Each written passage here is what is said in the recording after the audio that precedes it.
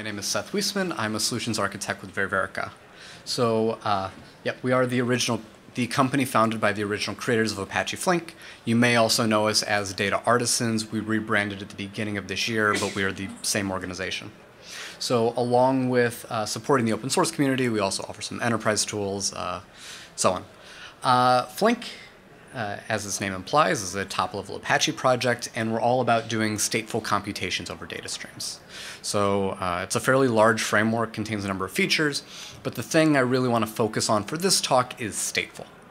Our goal is that you're writing really simple code, the kind of stuff you're doing back in your CS 101 course where you're just using local variables and do what seems simple, and we're going to make it stateful, fault-tolerant, scalable, all those good things out of the box. These are some of the logos from our Powered By page. Flink's widely deployed across industry, companies large and small.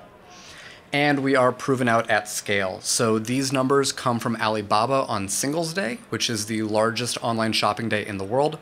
And everything in Alibaba is powered by Flink. So we were running on clusters with tens of thousands of nodes, doing billions of events per second with sub-second latency, and managing hundreds of terabytes of state within the Flink applications themselves with the confidence that Flink was providing correct, reliable results. Now, Singles Day this year was actually just this past Monday. These numbers are from 2018. I don't have the 2019 numbers yet, but Alibaba increased its one-day revenue by $8 billion, so I expect that these numbers are comparably larger. But I actually don't want to talk about stream processing, at least not quite yet. Instead, I'd like to focus on application development. So this set of logos comes from just a cursory search I did of the Apache Flink mailing list, looking for phrases like, I'm running this stream processing job, and also Spring Boot, or Rails, or whatever it might be. And we see a really wide variety of logos, but that makes sense because application development is a very broad category. However, there's one subcategory of frameworks we've seen a lot of growth in over the past year or so, and that is serverless or functions as a service.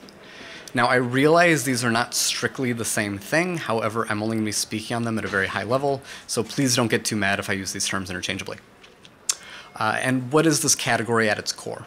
Well, function as a service, as its name implies, is all about building event-driven functions. And I think that's a really interesting place to start thinking about where stream processing and application development might come together, because they both share this very particular characteristic of being reactive to events. And while event-driven is not stream processing by any means, I think it's a very fine line between reacting to a single event and reacting to a stream of events. And one of the most interesting properties that these systems bring to the table is their elastic scalability. So as load increases, a useful function as a service will automatically scale up and spawn more instances so it can handle that load. And when they're no longer needed, those instances will go back down. This means it has what I'm going to call a very lightweight resource footprint. It only uses what's necessary at any given moment to solve the problem and no more. While that sounds really good, there's also a reason why this hasn't quite taken over the world yet. And that's because most real systems need to do more than simply invoke a single function or do processing based on the information encoded within a single event. Most real systems are stateful. And once we pull in some data store, a second tier, our story is going to start to fall apart a little bit. We need to start considering things like state consistency. So what happens when I have multiple functions interacting with the database in random ways? When things seem slow, it's very rarely the compute inside the function itself that's our bottleneck. More often than not, it is the interaction between these two layers. We're spending most of our time simply waiting on I/O to complete. When we really do want to scale the system, right, the compute layer is very simple, but the data layer less so. Modern cloud providers have done a really good job at trying to hide the complexities of scaling data stores, but at the end of the day, it's still a tough problem. And once you reach a certain scale, either in terms of data volume or frequency in rescaling the system, those details are going to leak through, and you as the application developer need to deal with it. And this just isn't a smooth experience anymore when we start considering things like connection pooling or how we handle rate limiting across systems and so on. While these frameworks have made a good start, they're just not ready for building complex stateful applications. But of course, none of this is news, right? All you need to do is spend a little too much time on Twitter to see that these are real problems that people are facing in production today. Another somewhat related issue is what happens when we need to do more than simply invoke a single function, right? Your business is made up of a mesh of services that need to communicate with each other in rather arbitrary ways. And we're still missing composition primitives, except in the very particular case of a workflow. Generally speaking, you still need to pull in some extra component, a message queue or event bus, that needs to be managed and used properly to get the correct, reliable results that your users expect. So what we're looking for is something that is event-driven, has strong composability characteristics, and shown that state management can be easy. Well, to me, that sounds a lot like stream processing. And certainly that is the Apache Flink view of the world. So we see streaming as a spectrum made up of a whole host of use cases. Everything from really laggy bounded streams or batch processing, all the way to event-driven applications and even transactional systems. But of course, you have very different needs depending where on this spectrum you're working. That's why Flink comes with a number of first-class APIs. So on the one hand is Flink SQL and the table API. We are ANSI SQL compliant, the 2016 standard, and unified over both batch and streaming. We support the full TPC DS query set, which is a fancy way of saying we support most of the ANSI spec.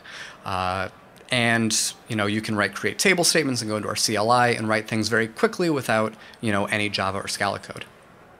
But maybe you need a little more low-level control, right? I want to see each record, store a value in state, set a callback, make an RPC call, so on. And for that, there's the DataStream API. And people have built some really impressive things on top of DataStream. But once we move squarely into this event-driven space and transactional applications, even this can feel a little too restrictive. And that's why the Flink community has recently introduced a brand new first-class API called Stateful Functions. So, very excitingly, between the time that I submitted my slides last Friday and now, this disclaimer is no longer relevant. So Stateful Functions is no longer a standalone project. It has been voted on and accepted by the Flink community and is going to be in the main Apache Flink repo and an official first-class API in an upcoming release. That said, this last point is still relevant. It's still a fairly new API. It's fast-moving. If you think what I'm talking about today is interesting, it's a great time to get involved. One caveat, the code still is in that repo, however, at least for the time being. So this diagram gives us a high-level overview of building a stateful function application. And at the core are the namesake stateful functions. Think of these as the building blocks for your service that can message each other in really arbitrary ways. So this is one way in which we're moving away from the traditional stream processing view of the world. Instead of simply saying, we're not building up a dataflow DAG anymore, but saying that your functions can message each other in a distributed, arbitrary, potentially cyclic, even round-trip way. That said, I also want to be clear that we are not looking to be the next request-response framework here. Rather, we are still very much in the event-driven space. So I'll walk you through some of the main features. Since we're event-driven, we should start with events. And so event ingresses are how we get data into the system. This can be anything from a Kafka topic to a message queue to an HTTP server. Just any way of getting data into the system that is then going to trigger the initial functions to begin computation. At the core, as I mentioned, are our stateful functions, and so this is where you build up your business logic. They are distributed across the Flink runtime and can communicate in arbitrary ways. If you're familiar with actor programming, this does share some similarities. However, there are a few very significant differences. The first is that all functions have locally embedded state. And so this is the thing that Apache Flink does really well. You are always, when inside a function, when it's performing some computation, you are always working with local state in local variables, no network. The next is that for both state and messaging, we are still able to provide the exactly once guarantees you expect out of a modern stream processor. So in the case of failure, we can roll the whole state of the world, both state and messages, back in a consistent manner, such to simulate completely failure-free execution. And the whole thing is no database required. So if you've used Flink in the past, this is very much our way of doing things. I'm not simply saying that we've built this new API and it's really hiding that old architecture I described a few slides ago. But you're really truly working with local state that is thread local, and we're managing the fault tolerance through Flink's proven distributed asynchronous snapshots. Finally, you got to get data out. Of course, these functions can do whatever they like, make an RPC call and so on, but if you'd like a way of communicating with the outside world that is tied into our fault tolerance, for that we supply event egresses. Now, the other really key way in which this is different from an actor system is this concept of logical or virtual instances. So imagine we have two shards. These would be task slots inside of Flink. I'm not simply saying that we are allocating a bunch of functions, a bunch of objects across these two shards, and they're going to start messaging each other. That's a very simple model to reason about, but it's not very efficient. What I want you to do is instead model every entity as a function. So a function will only consume memory if it is being used. If it is not actively being invoked, it will consume no memory, use no threads, have no resource footprint at all. Instead of having, say, one function to model inventory inside of a business, have a function for every item in inventory. Model every single customer in your system as its own individual function that you can message when you want to update its state. So let's look at an example. Let's say that we have a number of functions, and C wants to message K. K may or may not be actively used in memory at that moment. We will transparently load it into memory, potentially evicting another. I apologize, there's a little animation from PowerPoint that didn't translate over. Potentially evicting D in this case, and then we will go ahead and invoke K as if it were always available. From your point of view as a user, it is as if you have an infinite number of functions always available in memory, ready to use. When you go to message a function, you're always sending it to an address, where that address is made up of some function type and an identifier. Think of your function type as being very similar to a class in an object-oriented language, right? What sort of function do you want to message? Where the ID is the particular instance. And because everything is logical here, there's no service discovery required. You can simply message a function, and your record is guaranteed to get to the right place. So let's say we have a very simple hello world example, right? We want to greet users, but specifically we want to do it based on how many times they've been seen so far. So we might say hello, and then welcome back, and then third time's the charm, things like that. And what that means is we need to keep track of the number of times each user has been seen by the system so far, also known as state. So we might create a greeter function type, right? And have one instance for every single user that interacts with our system. So this would be our router. And this is the thing that we're going to attach to our ingress and say for each record, how do you send it to that initial function to begin computation? So we'll get each record and we will create an address based on the greeter function type. So this is the sort of function I want to go to. And our user ID, this particular one. And then forward that message on. And we could send this to any number of functions. Once we are inside the function itself, we can do pretty much anything we like. So perform some local computation, work with our states, maybe message any number of other functions, send something to an egress, right, output it to the outside world. Even some more complex things like send a message with a delay that might be a timer or callback. Even make an asynchronous request in a way that it is registered with the framework so it happens tied into our fault tolerance. And so here's our greeter. And while this isn't a lot of code, it's actually doing some very interesting things. The first of which is defining our function type, right? So this is the way that we reference it when we want to message this function. The reason that we do it this way as defining this function type object with a string-based name as opposed to referencing the Java class itself is because these applications are built up of bundles of functions known as modules, right? And any function can message any other, even across modules. So say we have multiple teams developing in parallel, they're writing their own code, and they are only ever going to be deployed together at runtime.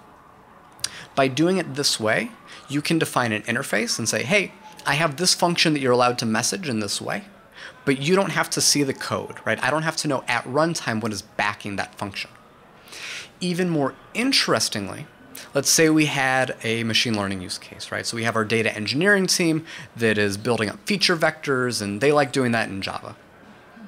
But then the data science team wants to build a model to score that in production. Well, they probably want to do that in Python. So we can write two different modules in different languages, and because we've defined our function type in this way, we can message across the language barrier transparently. You just message the data science team's function. The fact that it's Python makes no difference to you. Next thing we can do is have a persisted value. And so this is our local state. We can have any number of these within a given function. And it is always scoped to the current address, right? The function type and ID. So in this case, we are counting the number of times each user has been seen individually, right? Every single user has their own count. And then we'll go inside of invoke, right? So this is a message comes in, we call it. What are we going to do? Well, I can pull out some metadata, so I want to get the user ID, right? Where am I being invoked at this moment? And then do something. So I'm interacting with my local state, I'm reading the value, I'm manipulating it, I'm setting it. Again, there is absolutely no network I/O happening behind the scenes here. We are working with really, truly local data. And then do whatever you like. So in this case, our big impressive computation is printing out a string based on the current counts. And then we can forward that to another function, maybe do some further processing, or send it to an egress. And that's what I'm doing in this case. I want to write it out so I can quickly greet my user. Under the hood, these are always logical instances per ID.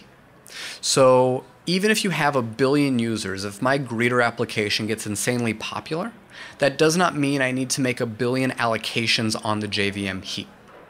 We very aggressively share objects, and in fact, this framework makes very few allocations after initial setup. These objects are created transparently, so as an application developer, you don't need to be concerned with the life cycle. The first time that you message a user, right? I see user B for the very first time ever.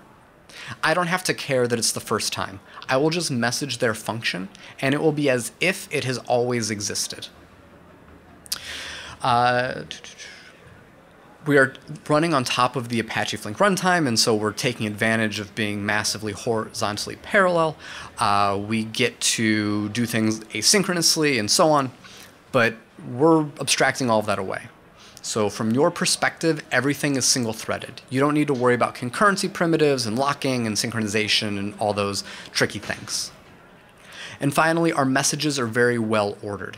So even though we're doing this in parallel, even though we're doing things asynchronously, if message A sends a message to function B, in fact, it sends 3 messages, those are guaranteed to be processed by message B in that order, even in the case of failure.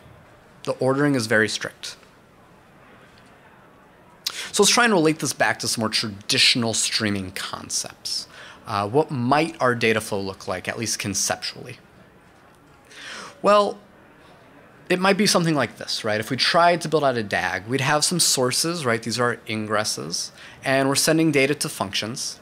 And the big change here is that we are now sending data horizontally, right? Any function can message back and forth across the middle piece of this data flow, until finally it has some output that goes to an egress, and we write it out. These would be our sinks traditionally in Flink. What we're actually doing under the hood is leveraging one of Flink's most powerful features, and that is iteration. So the Apache Flink runtime has for a long time supported iteration or feedback loops in its data flows. This means records do not have to flow in one direction. We can always have a write back to send data back up to the beginning of our stream and be processed again. And we can do this with exactly once semantics.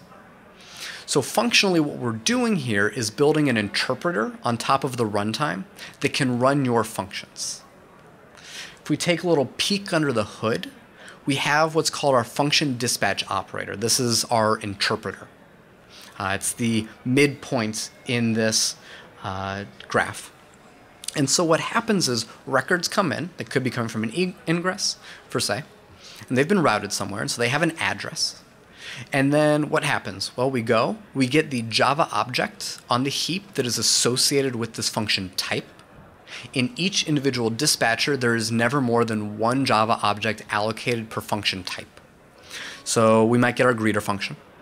And then we'll load our state from Flink state backends. This is where we store state during execution time.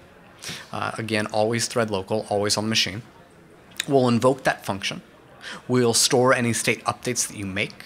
And then the results of this, if you output something that is being sent to another function, what happens? It gets looped back around. It goes through our iteration, potentially landing on a function dispatch operator on a different node, right, depending on our key. It's because we're very distributed.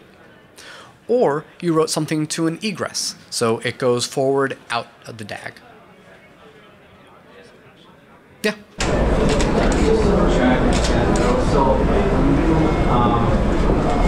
Messenger function, it's a piece of data being applied to the function being applied to the Yeah. And the result of that is another function. The result of, okay, so just to repeat it for the camera, what is the result of a function, right? It can be one of three things. It could be nothing, right? I could have made an RPC call that was a black box to the system. It could be one or more, I can output any number of things, messages that I want to send to other functions. So it is not, I'm not outputting a function, I am calling other functions in my system. And I'm going to show a more complicated example on the next slide. But, my greeter function could then call my, my foo function. I don't have a good example. And I'm going to say, here's my function type. Here's the ID, the instance of my foo that I want to invoke. And what happens? We're going to take that record. We're going to tag it with that meta information. We are then going to loop it back around. So it's going to go through our function dispatch again. Based on the ID, the particular function dispatch that we send it to might be on a different physical machine because we are sharding all of this, but that's transparent. And then we'll invoke it and loop back around and do it again, right? It's just a big interpreter. The third option is that I write it to an egress. So a Kafka topic, a database, an HTTP, whatever, I'm actually outputting this data to the outside world, in which case it goes downstream. It does not loop. So in the second case you mentioned it's basically an envelope that has yes. the data to apply the function to call? Yes. So there's an envelope that says function type, please go here. ID, I want this instance, and payload. In fact, if you look at the code, it is called envelope. Yeah, of course. So, of course, greeting is not a very interesting example.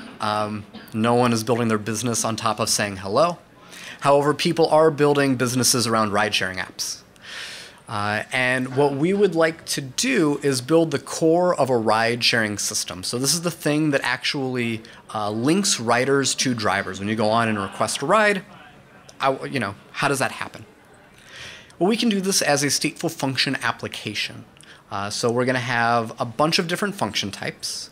We're going to have one for drivers, one for passengers, ongoing rides, even a geo-index, because I want to link riders with drivers who are physically close to each other. And for all of this, we're going to have many, many entities, right? I'm going to have an instance of driver for every driver that uses my system, an instance of passenger for every passenger that has my app, and so on. Now, this is not, and as you can see, right, they message each other in really complex ways. So passenger messages ride that then responds back. They all talk to the geo-index. They all do these interesting things. Now, I'm going to try and slide a screen over, and we're going to see if I can do this properly.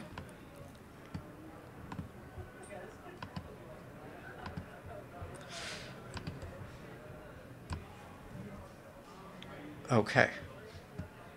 So this is not a theoretical use case. We actually went ahead and implemented this. I have this nice little UI visualization so you can see the different entities moving around the app. Hand goes up, requests a ride, driver comes to them, they ride to the destination, ride ends. The full source code for this is in the GitHub repository. Please go check it out. And while I wouldn't say that this is a trivial example by any means, right? There's a lot of edge cases and if then else, so on. It is rather simple when you look at the code. We did this all in about 300 lines of user code because at no point do we need to consider things like fault tolerance or consistency or how we message these other systems. All we're doing here is writing our business logic. The system is making it work. We can also go into the Flink UI and see the data flow that is running this under the hood. Try and scroll up a little bit. And what you can see is that even though we're running this very complex system, right, there's a lot of different functions that are communicating with each other in arbitrary ways, it translates down into this one data flow. And regardless of what you implement, this is always what Flink is going to see. All the real processing happens in our function dispatcher. So this is our interpreter.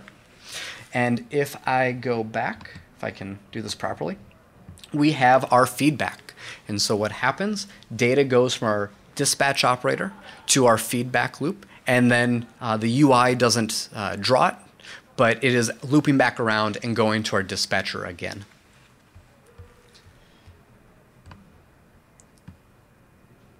So let me pull this out of the way. Okay. So I will try to wrap up.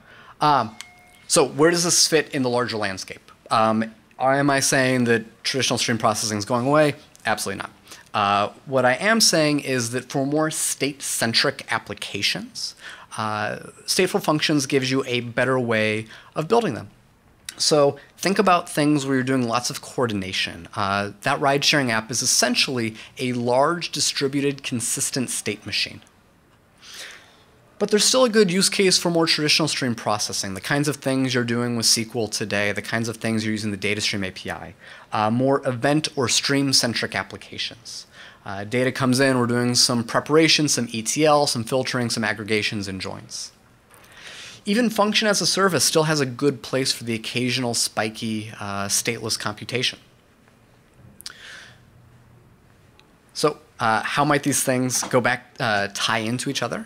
Looking at our ride-sharing application again. We have these different data streams that are coming in. We might do some forecasting and modeling using the data stream API. And in fact, this is how Lyft does all of their real-time pricing and weather forecasting, is on top of Flink data stream. But then I need to go and actually run my app, right? I need to set up rides and connect riders and drivers. And for that, we'll have a stateful function application. Finally, I need to go and print receipts, right? Ride ends, I need to take some metadata and render it as a PDF. That's still a really good use case for a traditional function as a service. So as I mentioned, the code is currently in this repository, but it is actively about to be moved to the Apache Flink repository. There's also full documentation on our website. We even have a Twitter handle if you'd like to reach out and ask some questions. I think we have a little time for questions right now. I know my office hours are actually after lunch, but I'll be happy to answer any during lunch as well. Thank you.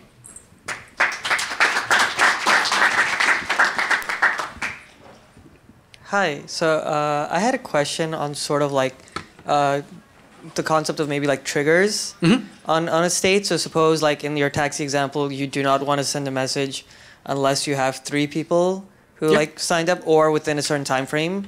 So how does that sort of concept? Sure. So let me okay.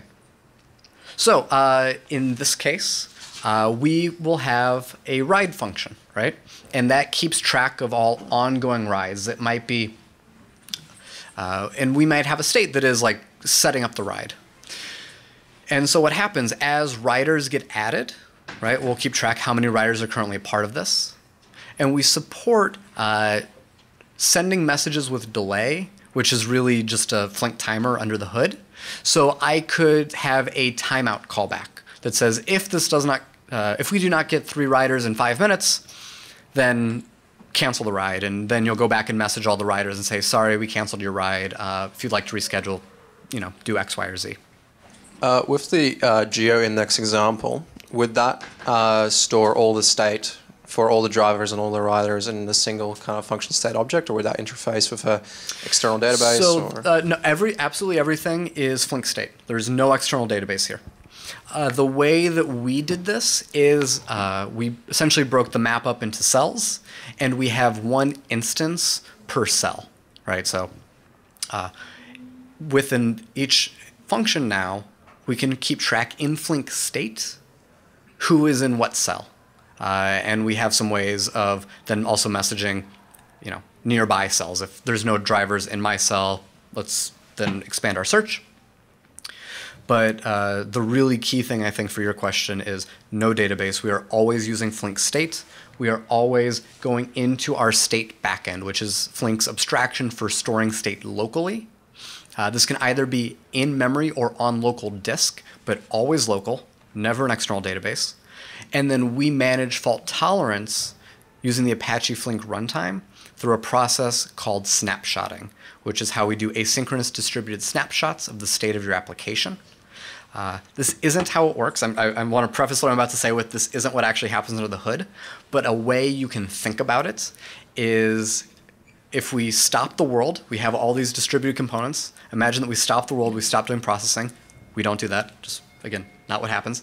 And we copied all your local state to, say, S3, HDFS, some distributed resilient location, something highly available. And then in the case of failure, we can always re-download that state and then just start running again as if nothing had ever happened. Looping in from the previous talk, which presented that problem of visualizing end-to-end flow, how do you deal, let's say with these examples, there's 10 of these functions that message each other, and you want to understand overall what happens in your application. How do you do that? So that's a problem we're actively discussing. Tracing in any sort of messaging type system is tricky.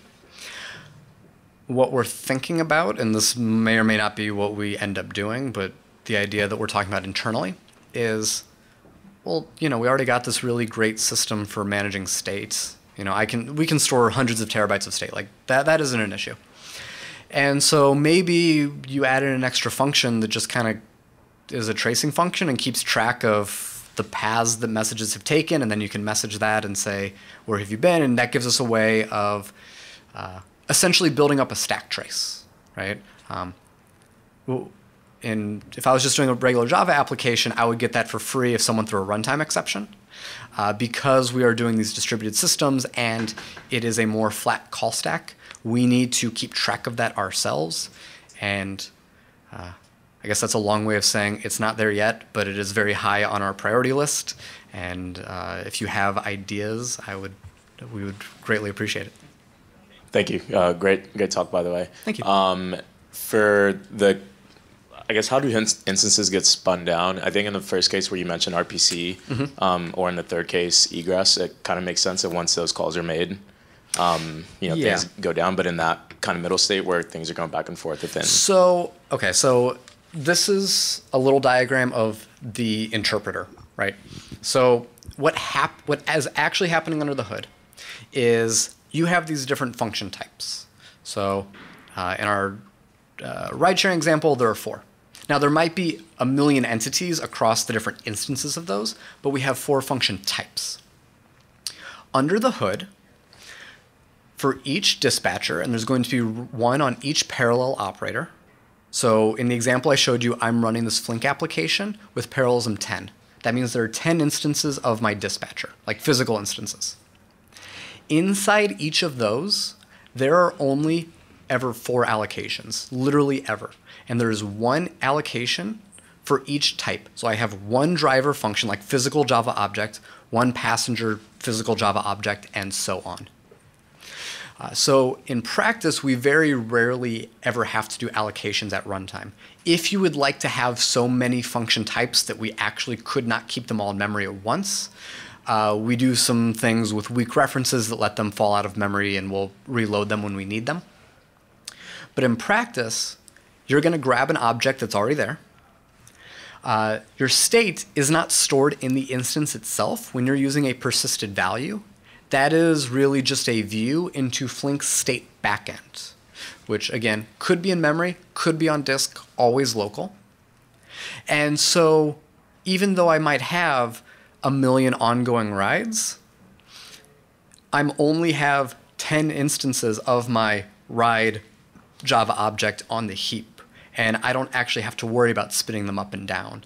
When I say we load it transparently, what I really mean is we set the proper key for the state backend for the current ride in this case, such that when you access your persisted value, it is going to be reading the state for that particular ride. There's no actual reading in and out of memory happening.